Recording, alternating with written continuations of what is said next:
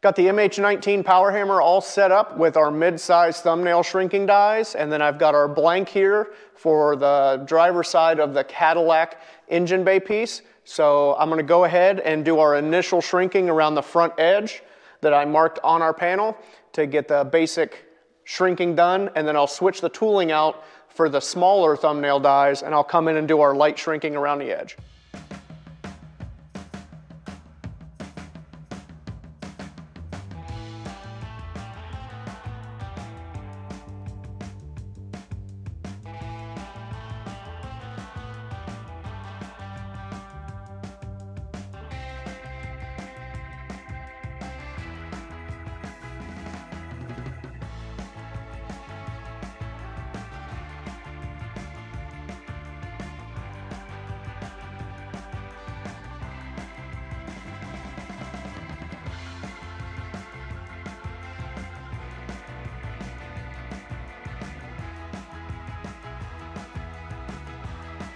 So after the initial shrinking on the power hammer here with the mid-size shrink dies, and then switching over to the minis, you can see that I've got the basic shape work put in, and now we have to go back to the power hammer and start blending it out. So I'm not going to get super into detail on this one, just due to the fact that it's kind of a repeat of the passenger side panel that I made. So, you know, I'll just kind of speed through things on this one. This will be a little bit shorter of a video because we're mirroring the other side. But I'll blend all of this stuff out, and then I can start checking it with radius gauges to start comparing it to the other side to make sure that they match.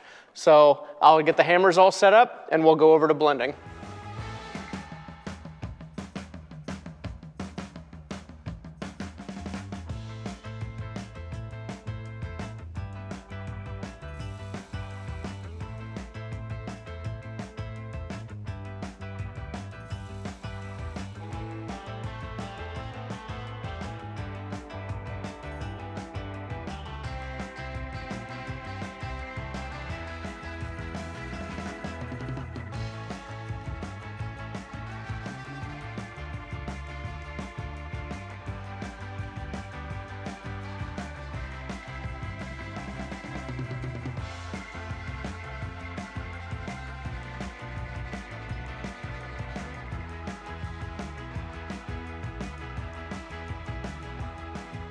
All right, I'm back at the wheeling machine, and in one of the previous videos, I talked about using a wheel with a rubber-coated upper anvil, and I really didn't elaborate on that much, so I'm going to do that now.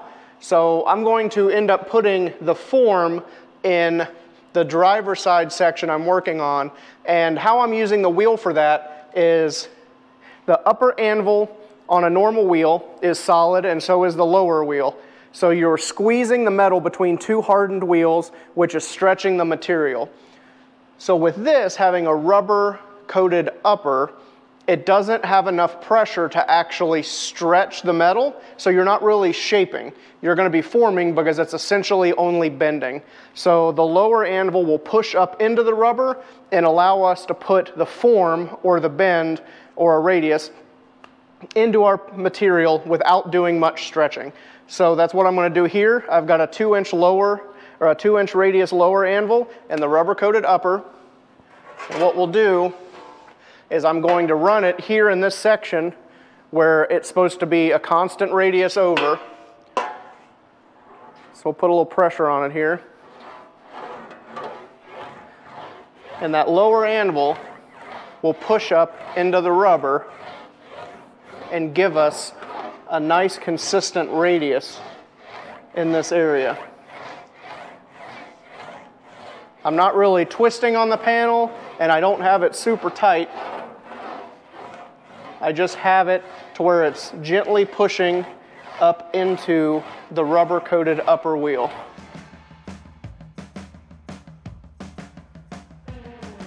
So you can see that it really tightened that radius up.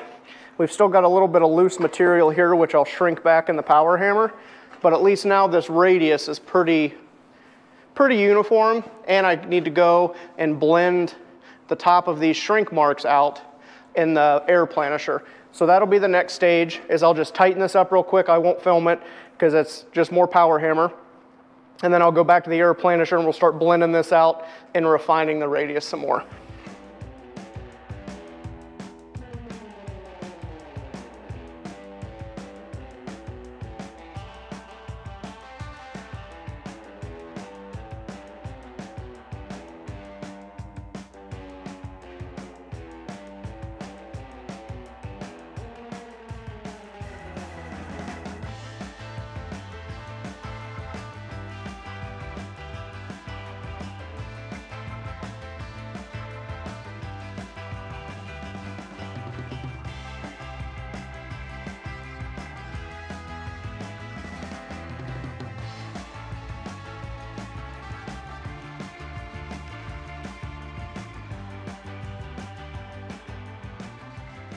All right, I got the driver's side front inner panel kind of roughed in. I have marked here, there's a little bit of a low spot I can feel, but it's pretty close.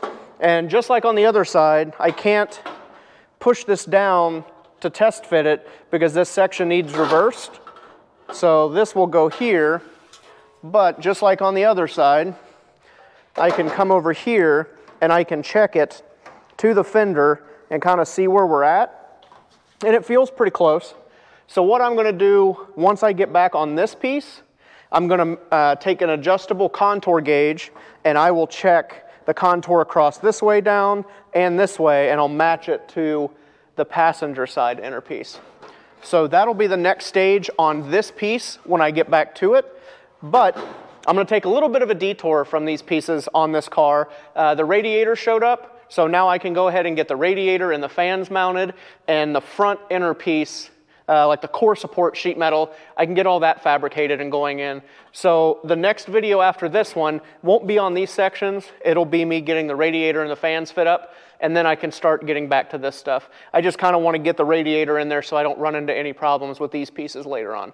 So that wraps it up for this video. So again, let me know what you think down in the comment sections, you know, good, bad, and different, ideas you want to see on future videos. Most importantly, thanks for watching, and please rate, review, and subscribe, and tell your friends, and we'll catch you on the next video.